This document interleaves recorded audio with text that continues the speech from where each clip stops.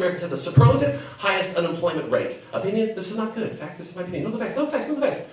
If you can't get the facts, at least watch the news. Good evening. Our top story. A homeless fire in San Francisco has kept dozens homeless today in San Francisco. The fire began early this morning around 3 when a homeless person caught fire near the Van Ness exit to the 80 freeway. Within minutes, other homeless people came by to warm their hands, only to catch fire themselves. And by sunrise, almost 50% of San Francisco's homeless were ablaze. Fire Chief Greco-Roman. We are doing all we can to contain this fire. Unfortunately, since a lot of them use cardboard, they do tend to be quite flammable. Recent reports suggest that if the fire is not contained, San Francisco could stand to lose almost all of its natural homeless. It's a very beautiful area. A lot of people move out here specifically for the homeless. Unfortunately, fires like this tend to be common. Police and fire officials have ruled out the possibility of arson. Police Chief Art Deco. We have no reason to believe at this time this is a case of arson. What usually happens is some careless individual leaves a cigarette burning on a homeless person. Somebody might have been trying to cook something with the homeless person and accidentally left the homeless person on. Fire and safety officials have advised that if you're in the vicinity of the homeless fire, just stay indoors, take a hot bath, relax in bed, and eat 3 square meals a day. Social worker and community activist, film noir. Sometimes all you can really do in a situation like this is reflect on all the good things that you have in your life that other people don't. I know in my case, when I see a homeless person on fire, I go home and I write a gratitude list. And right at the top of the list, I put, I am not on fire today. When we return, we'll have more on the fire, on the hot, steamy fire that's burning inside me now and making me a very bad girl. Do you like hot, wet, drippy pussies? Are you ready for the most fucktastic, cum-filled night of your life? How would you like to jizz all over your cum?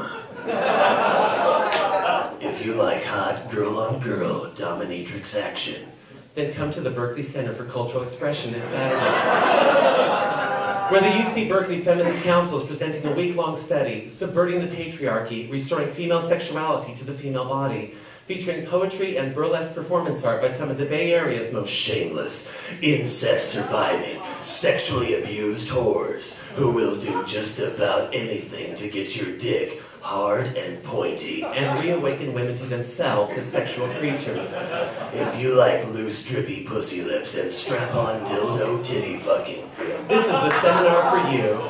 It's time for women to speak out and spread those legs and expose those yearning, quaking pussies in the spirit of feminine liberation. Stop the objectification of women and take part in this important seminar that'll show you how to finger fuck yourself into cum-shooting oblivion. It's all girl-on-girl action in the name of fucking and sucking and awakening women to themselves as fuckable cum-filled orifice possessors. If you like to fuck or you like to be fucked, come to the Berkeley Center for Cultural Expression this Saturday. Cost of admission is only $10. Half off with the rim job.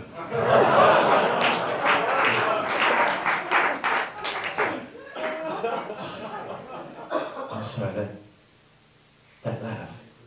Did you hear that laugh? Somebody in this theater tonight has the most beautiful laugh that I've ever heard. Oh, yes, did you not hear it?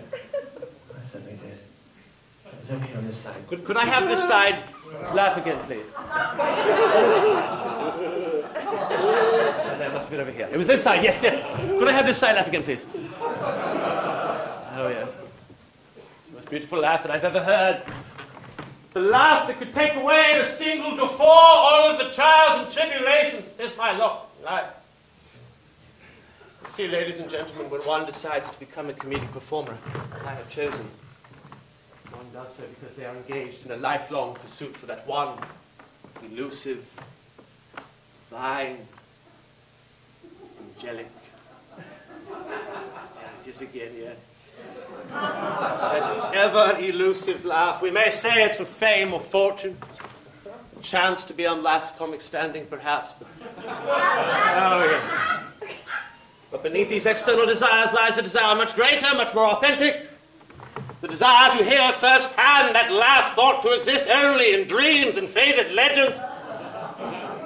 You see, Much like the lost city of Atlantis, comedians for eons have searched in vain for this laugh. And why?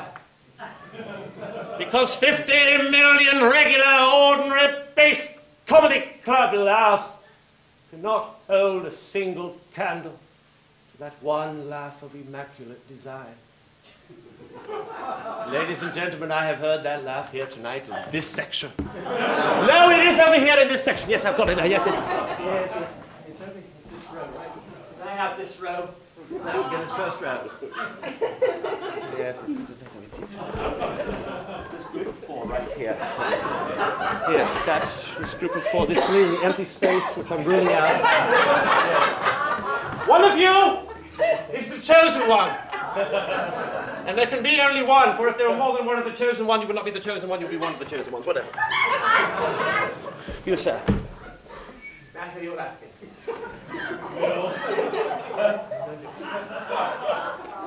You. No. Horrid, grating, the sound of silver webbing scraping a plate, the laugh of an animal, laughter without opposable thumbs and the capacity for reason, a subhuman laugh 1 degree removed from vegetable pitiful. And you, my dear, please.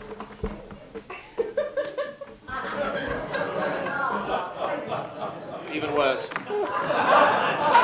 Vile, shrieking, laughter infested with venereal disease. If syphilis were capable of laughter, I'm sure it would have a sound not like that which has just been issued from your lips, atrocious. And now you, my dear. Oh, yes. Oh, yes. That it should happen here of all places, of all times. Ladies and gentlemen, my father. How many years has it been, Father, the day I left home and you broke my nose with a shot bat? I often dreamed that you would see me in those cities that you were born. So, you with your Midwestern farmer's mentality, your calloused workman's hands. Oh, Father, I wanted you to see me in that audience.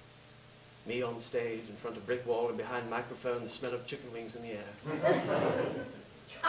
Father. No, it's not that one. It's the other. Oh, Father. Oh, Father. I often wondered, Father, what your laughter must have sounded like before Vietnam and the draft took it all away. I often wondered what your approval must have felt like. Would it be as soft as ermine fur, or as coarse as a hair shirt? But more than all this, Father, I often wondered what you would look like as a woman. And now I know. How this must have troubled you, this secret that you kept locked away in your breast, at first flat, now knocked. This transgender chaos that was your life, I understand now. I understand it all, Father. You need not have worried. For I accept you, as your laughter has shown that you now accept me. Ladies and gentlemen, I'm afraid there is no need to continue any further with tonight's performance, for you see, the psychological impetus which has propelled me into this business in the first place has now been sated by my father-mother's love. In fact, there really is no need to continue doing this accent. I don't need to pretend to be anybody. I am now whole and complete. There's no need to finish this bit, really, either. I don't need to keep pretending this poor woman's my father. And you see, ladies and gentlemen, the sad truth is, you guys have been such a wonderful audience that the worst thing that could have ever happened to a comedian has just happened to me. I've become happy.